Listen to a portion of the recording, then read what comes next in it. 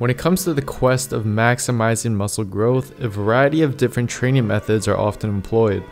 One popular training method, drop sets, simply involve performing one or more sets with a lighter weight immediately after you finish your heavy set. They're typically used to accumulate more volume in a shorter amount of time, achieve a greater muscle pump, and elicit more metabolic stress than you would with standard straight sets, which would theoretically lead to better growth since metabolic stress is proposed as one of the main drivers of muscle growth. However, given that recent research has revealed that metabolic stress may not be as important for muscle growth as we once thought, it begs the question as to whether drop sets are worth incorporating at all, or whether sticking to normal straight sets would instead be best. And to figure this out, fortunately, there are a handful of studies that can provide us with some insight. For example, one very recent 2017 paper by Fink and colleagues compared the effects of using drop sets versus normal sets on muscle growth and strength during the triceps pushdown. The drop set group performed one heavy set of their 12 rep max and then immediately went into 2 drop sets with lighter weight to failure, whereas the normal set group simply performed 3 heavy sets of their 12 rep max with rest periods in between. The result, despite the drop set protocol taking just half the time to complete, and despite volume being equated between the groups, after 6 weeks, the drop set group experienced almost double the triceps growth as the normal set group. But before you go ahead and start implementing drop sets for all your exercises, there are a few things to keep in mind. First off, although the drop set group experienced greater muscle growth, there was a trend for greater strength improvements in the normal set group, which makes sense since they were able to use heavier weight rather than dropping it throughout the sets, which we know is better for strength gains, meaning that over time, normal sets would likely lead to significantly better strength gains and likely better muscle growth in the long run due to the concept of progressive overload, especially if the comparison was done on compound movements as opposed to just the triceps extension. Secondly, the study was done on just 16 subjects and their findings have yet to be replicated. The only 2 other drop set studies out there where volume was equated between groups showed no significant difference in muscle growth when drop sets were employed. And lastly, it seems that training to failure is required in order for drop sets to be effective. And since we know based on recent research that training to failure causes more fatigue and extends your recovery time when compared to non-failure training, this can become problematic if you start overusing drop sets since each set requires you to reach failure, which can negatively affect the rest of your workout and even workouts later on in the week. So does this mean that drop sets have no place in your routine?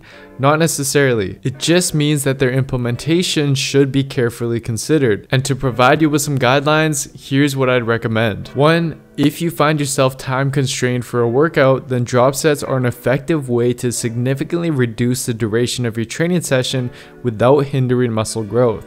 And to implement them, instead of performing 3 sets of a biceps curl with rest in between, for example, you'd instead start with 1 heavy set to failure, then immediately drop the weight by roughly 20% and do another set to failure, and then repeat this again by dropping the weight by another 20%. Now this definitely shouldn't be used for all of your workouts due to recovery issues, but it can be useful to occasionally implement whenever you're short on time. 2. You mainly want to incorporate drop sets on accessory exercises or machines rather than compound movements.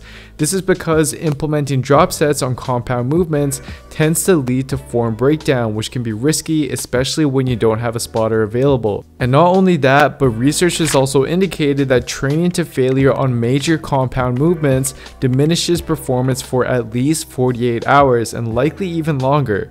And since drop sets require you to train to failure, this lingering fatigue could negatively impact training sessions later on in the week, whereas doing so with isolation exercises doesn't interfere with recovery to the same extent. And finally, 3. Use drop sets sparingly. For instance, instead of replacing every single set for every single exercise with drop sets, you can instead reap the possible benefits of them without causing recovery issues by simply adding in a drop set to just the final set of the last 1 or 2 exercises in your workout. Doing so is a time-efficient way to quickly add more volume and induce more metabolic stress within your workouts without causing much interference with your recovery. So for example, in the following upper body workout, this is how you can employ drop sets using what I previously mentioned. Again, just keep in mind that you don't want to overdo it, so consider and be wary of any potential recovery issues in the event that you do decide to implement drop sets into your current routine. So some of the video here are the main takeaways, but keep in mind that there is definitely a lot more research needed to be sure as to whether combining drop sets with traditional sets does actually enhance muscle growth in the long run, because based on what we have right now, it's just relatively unclear. But regardless guys, if anything, drop sets really are just icing on the cake in the grand scheme of things.